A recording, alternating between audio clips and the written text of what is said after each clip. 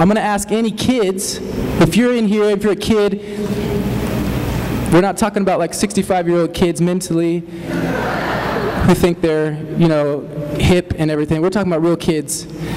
Come on up. We have a special message for you for the next couple of minutes. While they're getting settled, I'll introduce myself. Good morning. My name is Miss Danya. That's what the kids call me. I am the preschool leader here at Calvary Bellflower. And I'm here to tell you a story this morning. But I have a question for you first. What day is it today? Easter. Easter. And what is so special about Easter Sunday? Just everyone tell me. God's resurrection. Jesus is risen. He's alive. And where are you right now? Church. You're in church. Well, you know what? I have a story to tell you. You have the privilege and the freedom of coming to church and celebrating that Jesus is alive. But you know what, boys and girls? I'm going to tell you a story about a little boy named Johnny. Maybe he's like middle school age. And he lived in a country far, far away where he couldn't go to church.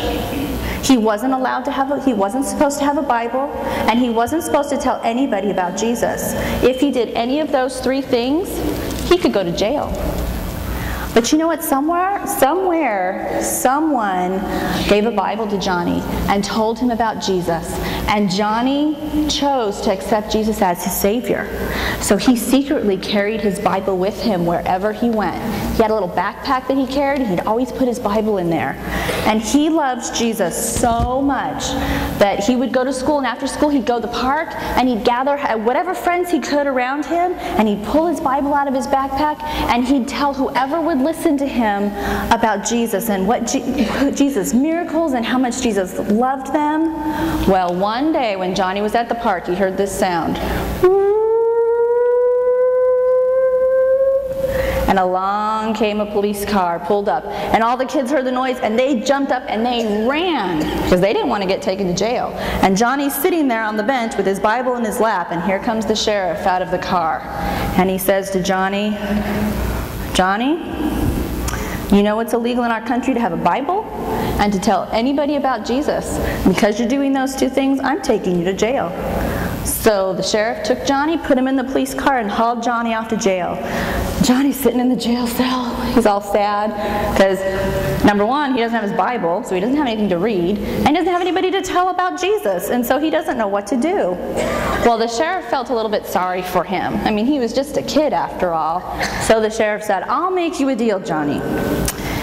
If you can make a cross making only one straight tear in a piece of paper, I'll let you out of jail, I'll give you your Bible back, and I'll let you tell me about this Jesus of yours."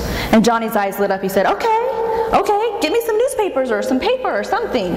So the sheriff brought him a pile of newspapers, and all day long Johnny sat folding papers and tearing papers and trying to make a cross, and he was having no success. He was getting discouraged. Well, finally he remembered, as he was sitting there, when he was a little guy like your age, in elementary school age, he used to make paper airplanes. So he started folding his paper to make a paper airplane. He was just kind of bored at this point and trying to pass the time. So he started folding his paper like this. He folded it in half, fold down the wing. There we go. Fold down the other side of the wing. Then he tried to fly it. Didn't fly very good, so he's like, this thing is a piece of junk. So he started to rip it right in half. He was so discouraged.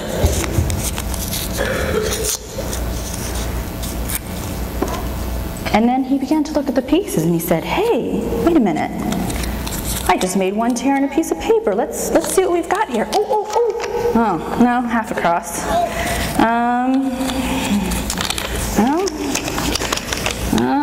I don't know. No, not that one either. Oh, I can't even get this one open. There we go, not that one. He came to the last piece. Oh, look what he did. So you know what he did? He said, Sheriff, Sheriff, Sheriff, I did it. I made a cross, making only one tear in a piece of paper. Now you have to give me my Bible back and I get to tell you about Jesus. And this is the story, using all these pieces of paper, that Johnny told the sheriff about his Jesus. I'll put them up here so you can see them. He told the sheriff, you know what? Jesus was born, we celebrate his birthday at Christmas, and he was the Son of God. And he grew up, and he never did anything wrong. When his parents told him to clean his room, he cleaned his room. He shared his toys. He never fought with his brothers and sisters. He was kind to everyone. He never did anything wrong. But you know what? As he grew up, the people didn't believe that he was God's son. And so they nailed him to a cross, and they stuck the cross in the ground, and they buried, and they crucified him between two thieves. And this one thief turned to him and said, if you are the Son of God, then you get yourself down off the cross, and you get me off this cross, and you prove it to us that you're the Son of God and you have power. But he really didn't believe that Jesus was God's son. He was just mocking him. And this thief turned away.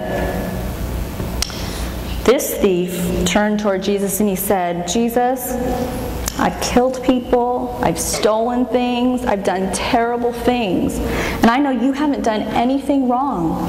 Will you remember me when you get to your kingdom?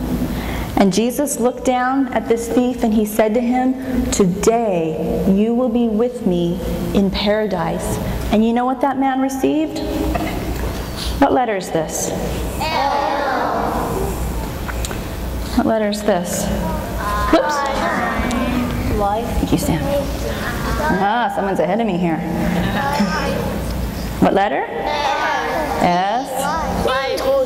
Yes, that man received life. You know what John 3:16 says?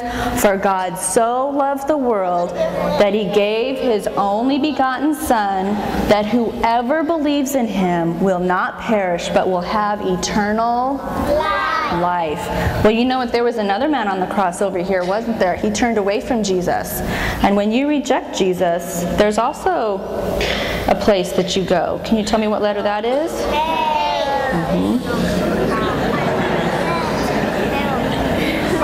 How about that one?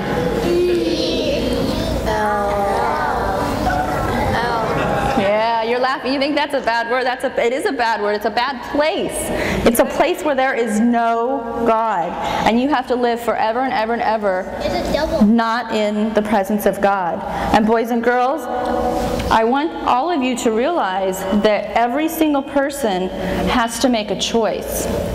Whether to accept Jesus and receive life, or to reject him and spend eternity apart from God in hell. And you know what, boys and girls?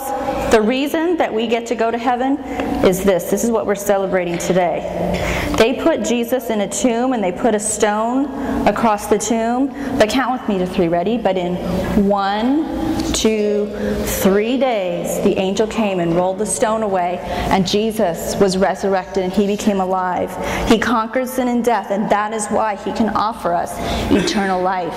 And at the end of this message, Pastor Mike is going to have an opportunity. If there's anyone here today who's never asked Jesus to be their Savior, big boys and girls or little boys and girls, if there's anyone today that needs to make that decision, Pastor Mike will be offering an invitation at the end, and you can come down with your parents and someone will pray with you and answer your questions, okay?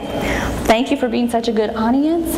Very carefully so you don't trip over each other, you may walk back to your seats.